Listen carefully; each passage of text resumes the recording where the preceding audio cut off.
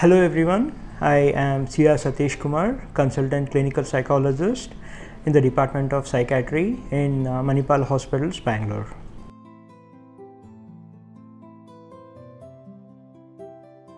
Stress at workplace can be recognized by a lot of different factors.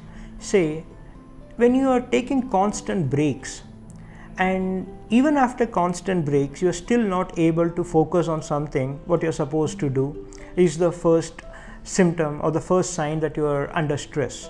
When you are not performing well, and when your absenteeism is more and more, but with the absenteeism you're doing nothing but just staying at home and sleeping, so that shows that you're losing your interest in the workplace. When you're absent and when you're still having fun outside, that's different. But when you're absent in your workplace but you're just sleeping at home, not doing anything, is a sign. Waking up in the morning and not feeling going to work, procrastinating things at work, probably waking up late and having the first thought in your mind going to work is a big stress. And when you're at your work, any given task that you're supposed to do, procrastinating them, not willing to do it in the moment, is a sign. So these are the signs for us to understand that you're stressed at work.